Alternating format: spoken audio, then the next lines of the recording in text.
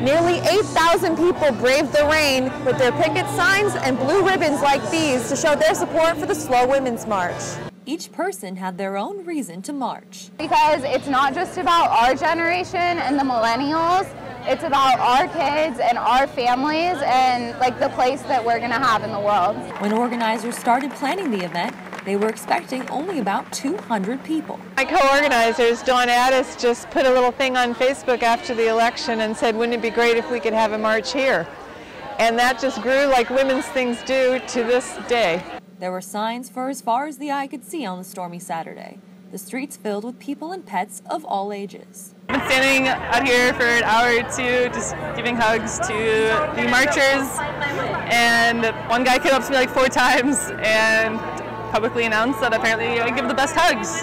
Another woman, she was kind of older, she came up to me and embraced me for like minutes, and she kept on telling me that I was beautiful and that I needed to be out here. I made her cry, and then I cried a little bit. It was a beautiful moment.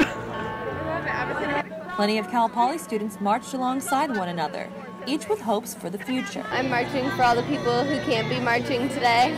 It's really important that women in our generation, we don't move to the past, that we keep pushing forward. The event was a team effort with support from local businesses and 140 volunteers. Organizers say this event will not be the last, and the march will be a SLO tradition for years to come. And when I went up to the gazebo to join the group and looked out, I was crying. That's how it felt.